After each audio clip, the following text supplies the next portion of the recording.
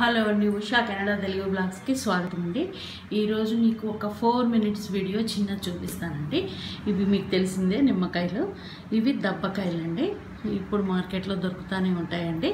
వేసవి మొదలవగానే ఇవి వస్తాయండి.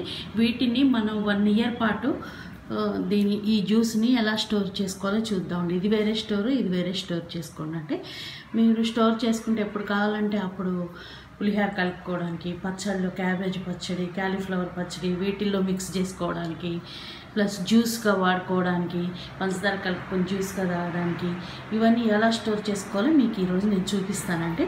ఈ దబ్బకాయలండి ఈ విధంగా దీంతో వేసుకొని జ్యూస్ తీసుకోవాలండి.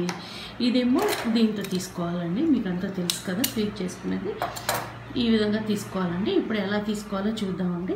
ఇవేమో పెద్ద దాంతో, ఈ నిమ్మకాయలు దీంతో తీసుకోనండి. బాటిల్లో మాత్రమే స్టోర్ చేసుకోవాలండి. మీకు గాజు బాటిల్లో మాత్రమే స్టోర్ చేసుకోవాలి. సంవత్సరం పాటు నిల్వ ఉంటుందండి. జ్యూస్ చూపిస్తాను ఇప్పుడు మీకు. ఇదిగోండి, ఈ విధంగా ముక్కలు కోసుకుందామండి. మనం ఈ విధంగా ముక్కలు కోసుకొని స్క్వీజర్తో ఇప్పుడు జ్యూస్ తీసుకుందామండి. ఇదిగోండి, నేను ఈ జ్యూసర్లో తీసుకున్నాను కదా, ఇది శుభ్రంగా వడకట్టుకున్నానండి నేను. ఇప్పుడు దీనిలో స్టోర్ చేసుకున్నామండి. చూడండి, ఈ విధంగా నెమ్మదిగా ఇలా పోసేసుకోండి.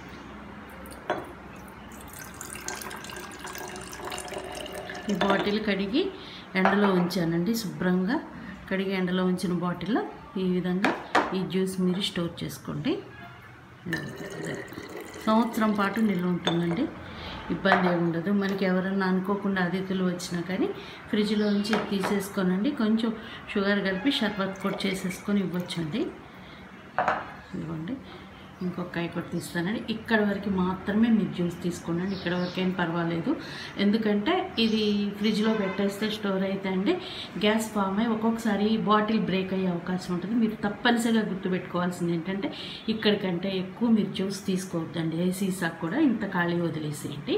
డీప్ ఫ్రీజర్లో భద్రపరుచుకుంటే మీకు ఎన్ని రోజులైనా ఇక్కడ వరకు చాలండి జ్యూస్. చూసుకోండి, ఇది ఒక్కటే గుర్తుపెట్టుకోవాల్సిన విషయం అండి. Thank you very much. మళ్ళీ మరో వీడియోలో మిమ్మల్ని మీట్ అవుతాను.